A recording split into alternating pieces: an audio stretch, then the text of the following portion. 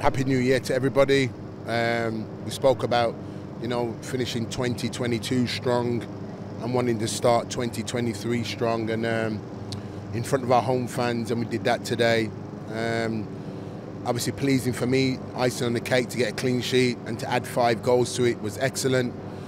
Obviously Josh coming back and scoring a hat-trick is any achievement by any player. To get a hat-trick is a special moment. So to get that today and to win in the manner that we did, I'm very, very pleased. How pleased are you with how clinical we were today? Because you can be dominant as much as you want, but if you're not putting the ball in the back of the net, it doesn't count for anything. Yeah, and we always try and pride ourselves on scoring goals, and we always felt, if we get people in the positions, which I keep saying, we believe they'll score, and that was the case today. I thought they worked hard. I thought to come out of 9 points in the Christmas and New Year period was really pleasing. It's what we set out to do, and it's what we've achieved. So all round today was excellent from the players, and as I said, I'm really pleased with the showing today, and it's something to build on top of and keep moving forward. Into the top two now as well. That's got to be a positive thing for everyone psychologically as well, going into the rest of the season. Yes, I mean at that stage of the season to move up a place, it's always nice, but I keep reiterating to the players and to all the fans, and that we'll just keep focusing on us and making sure that we're the best version of ourselves. We wanted to come out today and be competitive. We wanted to be on the front foot, which we did. We started the game very, very early. We got a real quick fire goal.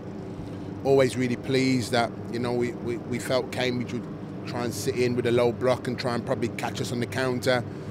So to score the early goal, it kind of disrupts their plans and it gives us real momentum.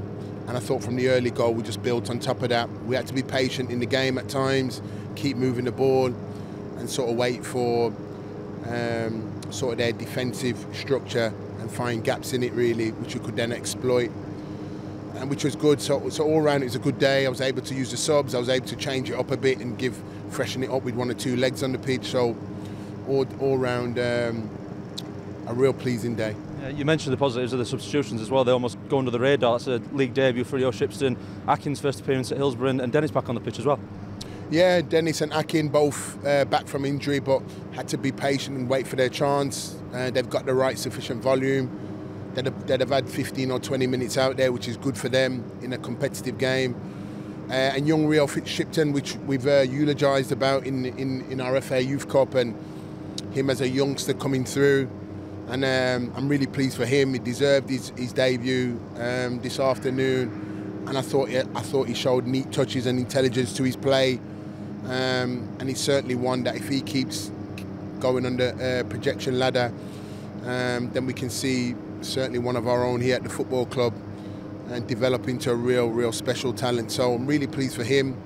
But today was a good day for everybody here at Sheffield Wednesday, and a good 3 points.